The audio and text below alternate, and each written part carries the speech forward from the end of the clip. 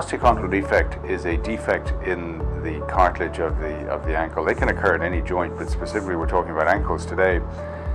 And think of it almost like a divot. If you're on the golf course and you knock out a piece of grass and a piece of clay, it's that little divot that's really been knocked out of the articulating surface of the joint.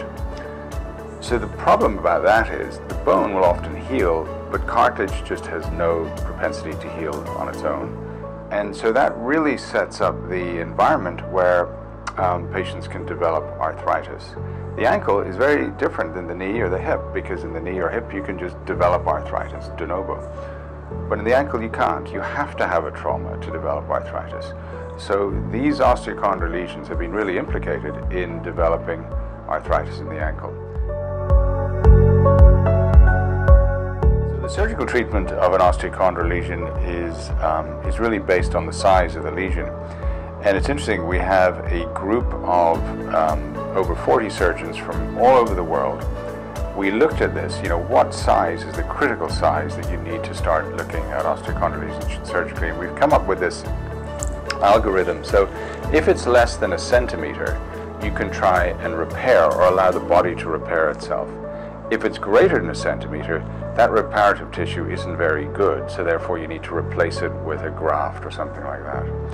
So when we talk about repair, again, if we go back to the analogy that this is just a divot of grass and clay, now what we're doing is we use tiny little holes. So it's almost like we're aerating the clay and allowing the body to grow into those holes and create a scar tissue in there.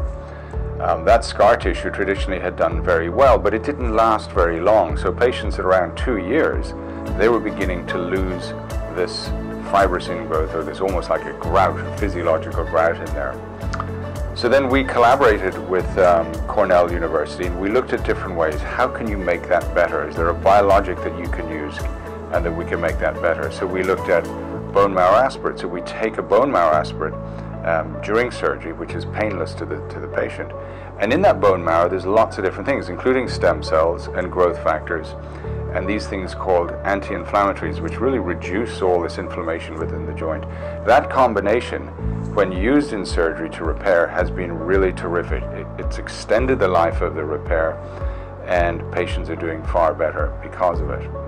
But the larger lesions, those lesions that are a centimeter or greater, they don't do well. Even with all those stem cells and so forth, they don't do as well as we want them to.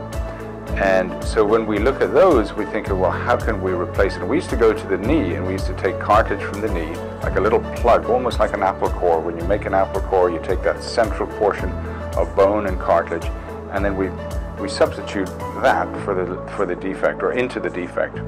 And patients were doing very well with that also. But we've improved on that all the time. Even though these are good, they're not perfect. So we're improving all the time. We're using different types of stem cells, different formulations to improve that. So when a patient comes into me and says, look, doc, how am I going to do after this operation? You're going to do great because you look in the x-ray and think it's fantastic, but how am I as the patient going to do? We can be very, very, very confident, because everything we do is evidence-based medicine. There's no sort of hand-waving and a gestalt that you're going to do great. We know from data collected here and from our colleagues around the world that well over 90% of patients who either have a reparative surgery or a replacement surgery are going to do very well in terms of getting back to their previous level of activity and being pain-free.